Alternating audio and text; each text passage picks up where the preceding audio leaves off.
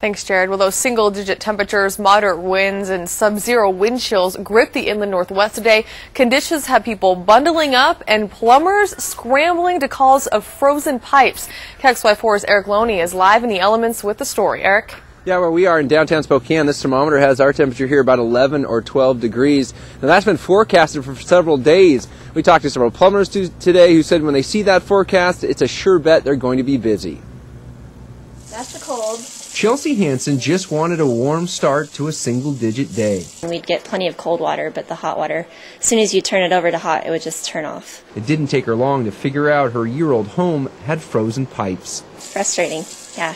Especially when you're so cold, nothing sounds better than a hot shower. Hansen was among the unlucky today who had to call a plumber, like Roy Jacobs. Jacobs says days like today are always busy. Oh yeah, sometimes we're 20, 30 calls backed up.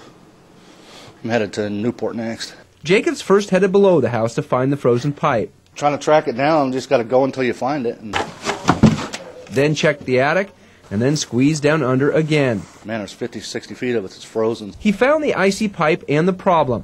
Hansen hadn't blocked these vents in her foundation for the winter. All that cold air's drawn directly on the pipes. And she had no idea she needed to do it. Last year it was just as cold and we didn't have any problems. Another problem. All of Jacob's heaters to defrost the pipes are being used. She's going to have to get an Arctic blaster or something out here with some heat down there. Hansen was working on it in hopes she'll still get that hot shower sometime today. I want to give you a few more tips to help if you get frozen pipes in the coming days. Now, if you have sinks on exterior walls, you can leave the cabinet doors open for those sinks so heat can reach the pipes. That's an important one.